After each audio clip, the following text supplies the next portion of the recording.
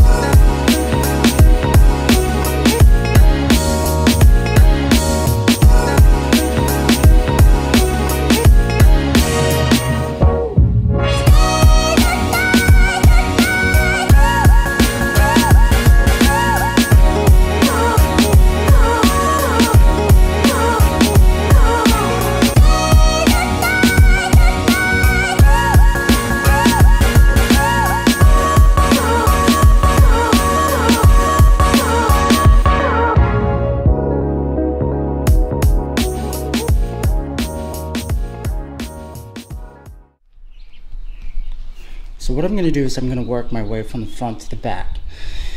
What I first did to the front was I added this eye bolt, and this will help me tow my canoe and secure it onto my trailer.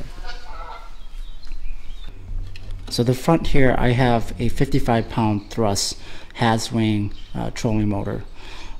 The reason why I put it in the front is that allows me to have a lot more control over the canoe when it's in the front of the boat rather than in the back. I also added navigation lights in the bow of the boat.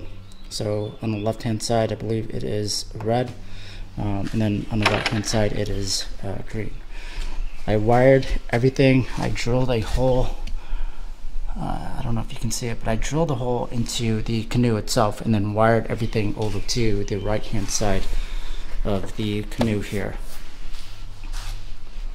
In the front of the boat, I have LED lights throughout this whole boat, but actually in the front I have two LED strip lights, one on the left hand side and the other on the right hand side.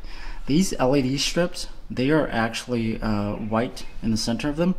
I painted them black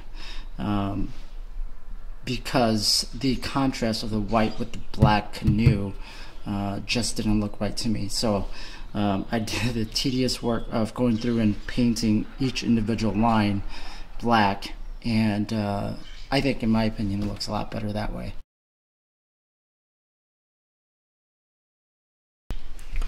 So all of the wiring from the bow lights over to the LED strips are wired over to the right hand side in this wiring tube, and then it is routed to underneath the seat here, which is then routed all the way back to my switch panel in the back, which I will cover later in this video.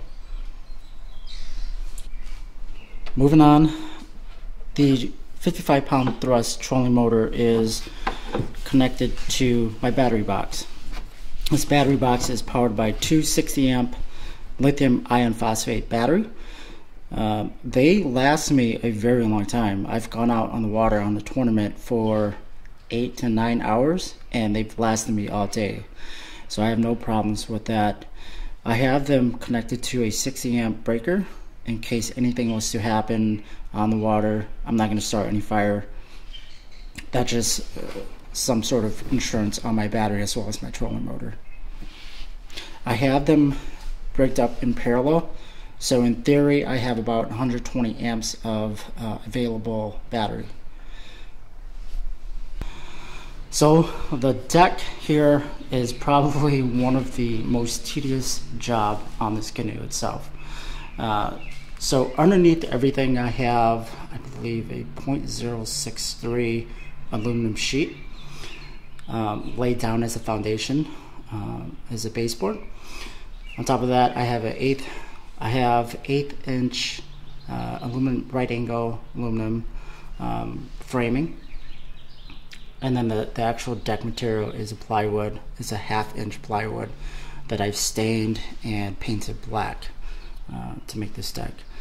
This part was probably the most tedious part of the project, as well as the wiring of all the lights and the electronics.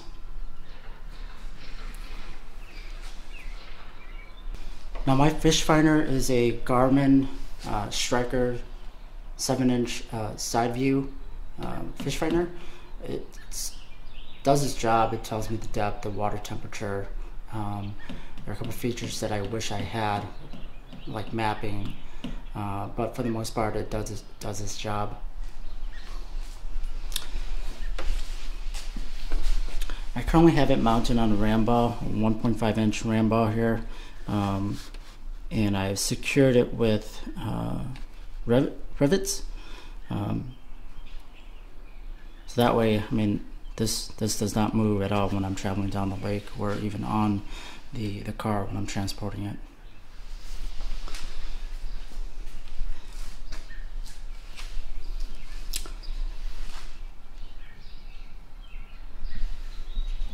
My transducer is actually mounted on the side of the canoe with a 1-inch ram ball.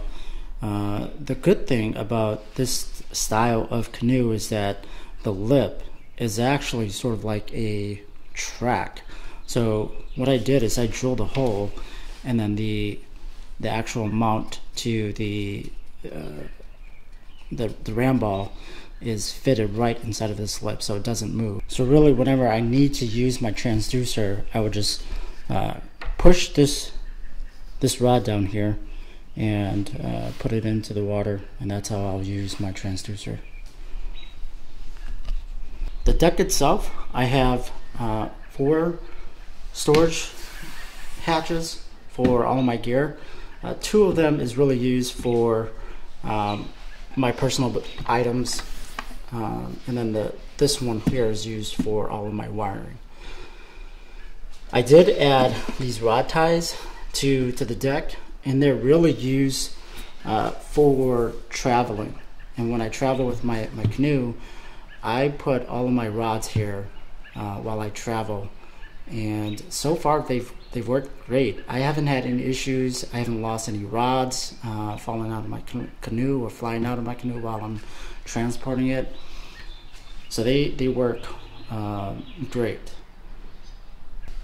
Each lid is fitted with a hatch lock mechanism. They work fairly well. These hatches were really hard to install, so not all of them are properly fitted to latch on really tight, and that's okay because I really only use it to just make sure that it closes when I'm traveling. The locks itself are useful if I need to stop by a gas station or use the restroom at a pit stop, so I can lock all my gear in here without having to worry about some sort of criminal stealing all my gear.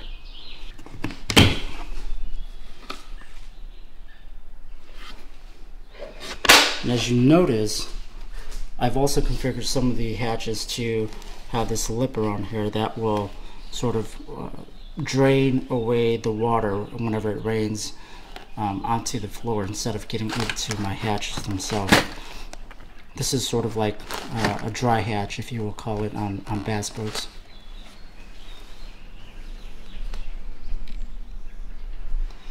Each hatch will store about 5, I want to say 35 or 36 tackle boxes. On the back here, I have 2 rod holders, and they're really used for when I go trolling on Lake Michigan. I can set up 2 rod holders to troll, and then if I ever need a jig, I can just jig out the back. But these really are used when I go trolling on Lake Michigan for salmon or trout. Everything is routed to the right hand side of the canoe. Even the wiring from all the LED lights from the back, they are all wired to the right hand side of the canoe and then routed to this hatch here. This hatch is sort of the brain, or where all the wiring goes to control all of the electronics on this boat. All of my electronics and my lights are powered by this 30 amp lithium iron phosphate battery by Amped Outdoors. All of the wiring are ran to this bus bar. I shouldn't say all of the wiring, but all of the lights are ran onto this bus bar and then routed into the switch here, this 6-panel switch here, and then it is ran to the fuse, and then the fuse to the actual battery itself. So for my switcher, I'm not sure what the brand is, exactly what it is, but I bought it off of Amazon. The switch all the way to the left is my bow lights, or my navigation lights, and that controls that. I can turn it on and off. This light here is my stern light, or power to charge up my camera if I ever need that, because I do have a power stick here in the back here to record myself whenever I'm fishing tournaments or just leisurely fishing.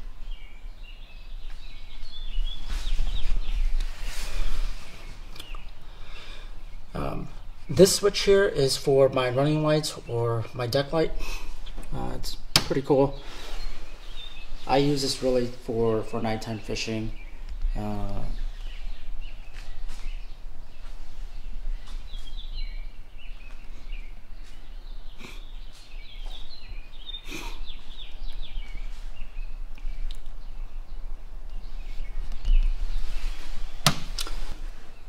This switch here is for my storage light.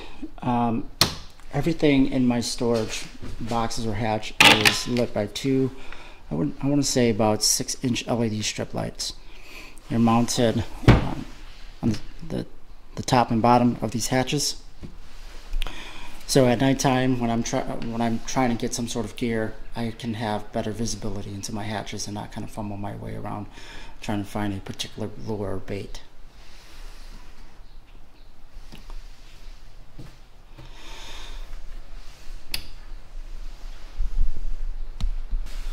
So this light powers all of the electronics. Currently, I only have it powering my fish finder. In the future, if I do have additional fish finder, I'll probably route it over to this switch here and use it to power that, that fish finder as well. Now, it's currently on. If I turn it off, that would obviously turn off the fish finder itself. So I find that, if you're out on the water all day and you're fishing shallow, you don't really need the fish finder, you can certainly turn it off to save on battery life. This last switch here at the right hand side is used to power my power pole in the back. It is wired, like I said, to the back of the canoe here. I can untether this strap here and then plug it directly into the power pole itself here. When I'm fishing kayak tournaments, I mount my power pole to the back of the stern instead of my gas motor. That's just a lot better for the setup style, but that's what I can only have it set up if I'm using my motor.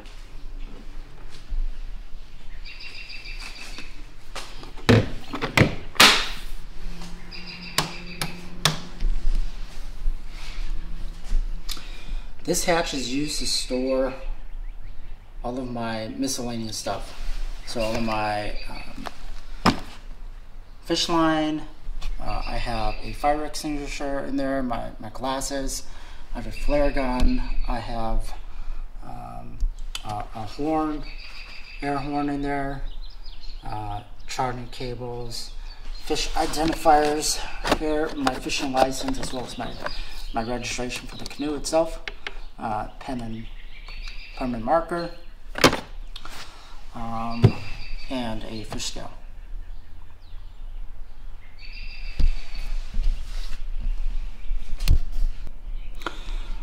At the back of the canoe, it is powered by a 3.5 horsepower Tohatsu 4-stroke motor. It moves me along pretty well. It has an in-house gas tank, which is located here at the cap. So I would have to take this cap off and then fill it out in the water using this method here. I carry a separate gas tank with me on the water, so it makes it a lot easier to transport rather than having a dedicated tank on the canoe itself. This Tohatsu 4-stroke 3.5 motor, depending on the wind and the current, it'll move me about 7.5 miles per hour to 9.5 miles per hour. Obviously, like I said, dependent on the weather and the wind and the current of the water that I'm on. The trailer itself, I redid the bunks for the trailer. This is a jet ski trailer. It came, I want to say it came with like a 5 to 6 foot bunk board. I want to say it ended about like maybe right here.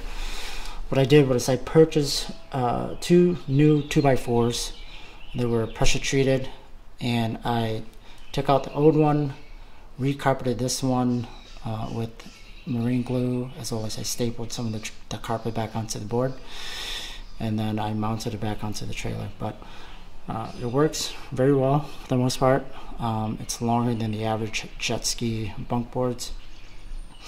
I wanted it to be longer because I wanted to hold the canoe and space out some of the weight of that canoe along the boards. Another thing that I added onto the trailer is these quick release tie downs. I think one of the most frustrating thing about kayak or canoe fishing is putting everything back on and off of the canoe, and that is probably one of the most non-talked about topic with canoe kayak fishing. It is so hard when you just got done with a day of fishing to put everything back onto the canoe or to the truck. It just takes so much work. So what I did is I added these retractable straps, and I can pull it and mount it directly into this U-boat here.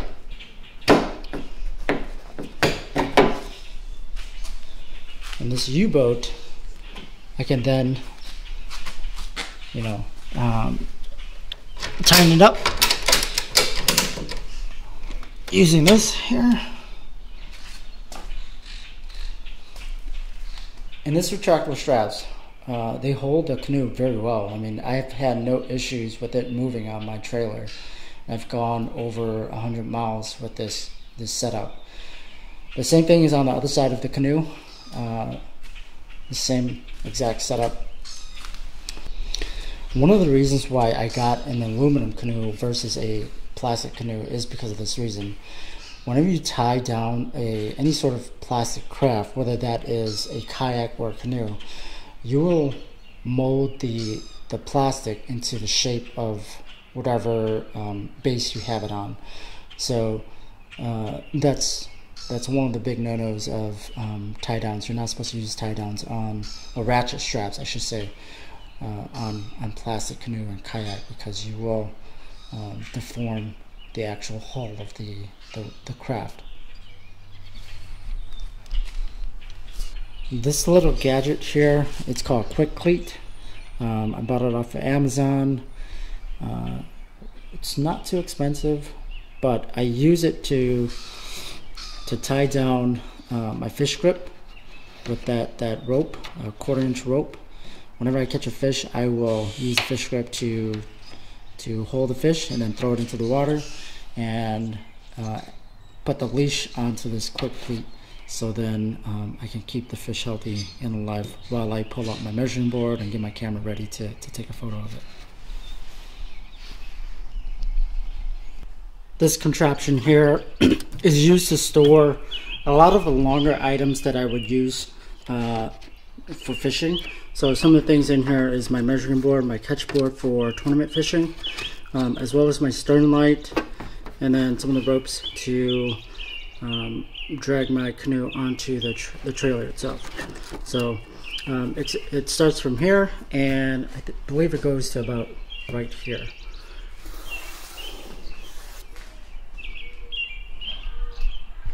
This is held by two very strong magnets.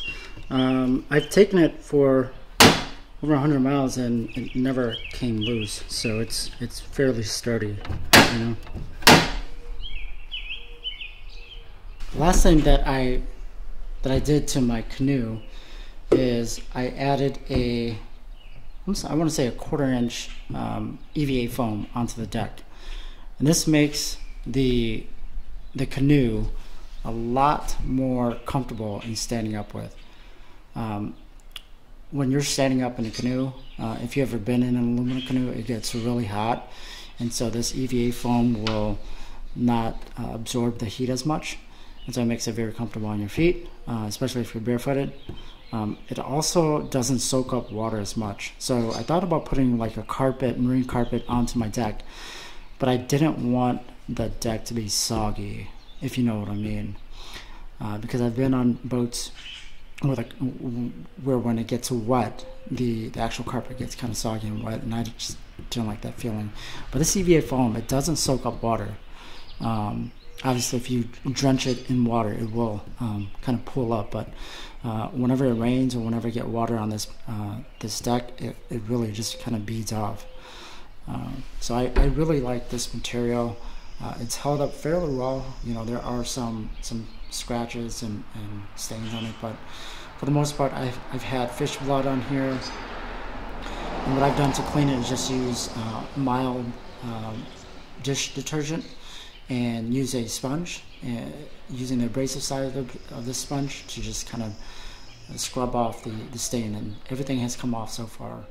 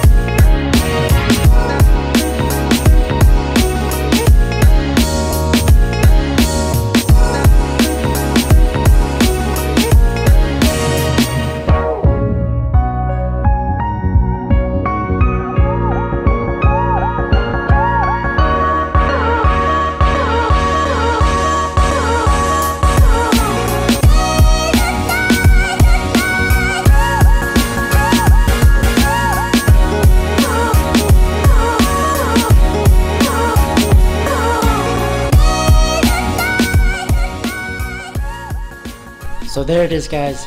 Thank you for watching this video. Remember, if you found this information useful, please consider subscribing and liking this video to help the YouTube algorithm.